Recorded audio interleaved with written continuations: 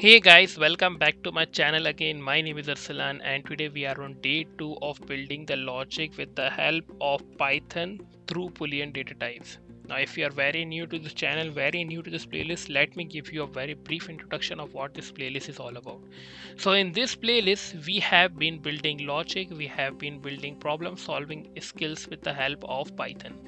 And we started from a very basic question where we have solved a very easiest question on day 1, and we have already covered two data types already, which is strings and integers. Now on this day, on day 2 of Boolean data types, we will be solving a question which is to check, which is a Python program that checks if a function, if a given string is a palindrome, reads the same as forward and backwards and return true if it is false otherwise. Now just before starting to solve this question guys, do subscribe to the channel, hit the like button, press the bell icon button and bookmark the playlist so that you can get the updates from the channel. Now we will be starting this question and we will be creating a function that will be checking palindrome. So palindrome, and it will be taking some string. So let's pass some string. So let's say my str is a string, and then it will be checking something. So let us pass this value for a while and I will be printing this palindrome function. So palindrome,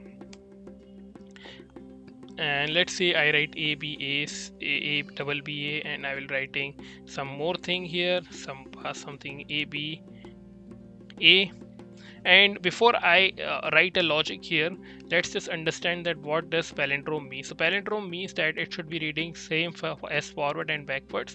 So let's say I have a word as a b a. So if I even if I return even if I read it backwards, it will be giving me a true value as palindrome, because you can read it both ways, either forward or backward. You will be seeing that you will be reading it the same way. But if I write ABC instead of ABA, if I write ABC, you will be not reading it the same way. First, in the forward way, you will be reading ABC. In the backwards way, you will be reading CBA. So ABC CBA, that is a false value, because you will be not reading it in the same way as you were reading in the palindrome, which was ABA. So this is what a palindrome string is. So palindrome checker is a checker which checks that it should be reading same as forward and backwards. But if it is true, it will be returning true value. If it is false, it will be returning false value.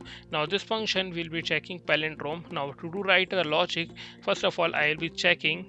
I will be first of all writing if condition, if my str is equals to my str, and I have already discussed it to that if that the reverse format of a string should be like this.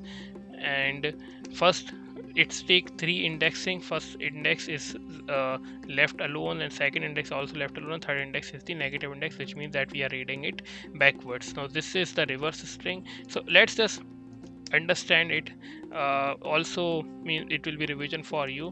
So if I just write my str, and if I write it like this, it will be returning me the reverse order of the string. So let's just run this code, and you can see that it is returning me the return order of this, what return order of my parameters which I have passed in the code. Now you can see that first a b double a, it is returning me a b a, which is the reverse order of the string. But for second string, you can say second function which I have printed, and with the second parameter which I have passed ABA, you can see that it is printing me ABA because it is reading same as backward as and forward. So this gives me a hint that I will be checking. What I will be checking? I will be checking that if my str is equals to the reverse order of my str, return true, else return false. Now this is what we have to do in the question. This will be giving me values which will be written true or false. This is saying that false, and which is of course false, and second it is giving me true, which is of course true. Now you can also write it in the same line as saying that in the single line code. You can also write single line code if you wish to, but it is optional to the guys who do not understand this code. And if you understand it, that is also good. If you do not understand, that is also fine, because you do not have to worry about a single code line or a multiple code line. That will be just nothing. You just have to worry about the logical problem solving skills. Now to means you should be more focused on building the problem solving skills rather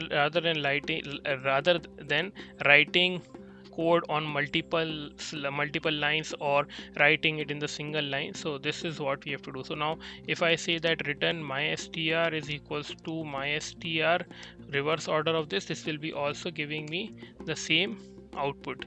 Now what I said here is I'll be explaining it to you that what I am returning it. So you can see that I am getting false and true.